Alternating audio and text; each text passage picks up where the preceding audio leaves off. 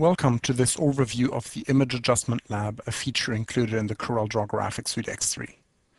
I'm going to start by opening a bitmap file, here a Corel Photo Paint file, and I'm going to just click on Edit Bitmap. This will automatically open this file in Corel Photo Paint for me. Now here I've got full access to all the power tools for photo editing, brightness, saturation, histograms, etc., etc. But most of the time I just want to be able to do a quick adjustment of the colors and of the image very quickly and easily.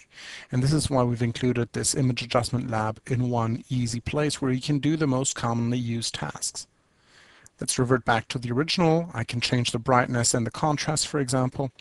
Again, here with the hints always visible, you get all indications of the functionality. And with the auto adjust feature, I can just very quickly ask the software to give me his best recommendations. I can also use the white and black points if I want to select where's really the visibility on this image.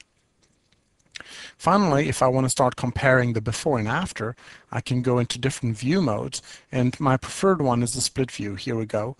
That enables me to in real time see the before and after effects and review the different options I have.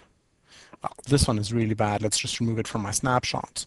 I think I'm going to go with this one here, so I'm just going to select it and say OK. At that point, I can simply close Corel Photo Paint, and automatically, by saving the changes, these changes will appear in CorelDRAW X3. Now let's just cancel this operation, and I just want to show you very quickly that the Image Adjustment Lab is actually also available directly in CorelDRAW X3, as we know that a lot of you just want to be able to do these kinds of operation very quickly. And in addition to that, Auto Adjust is available directly within the product.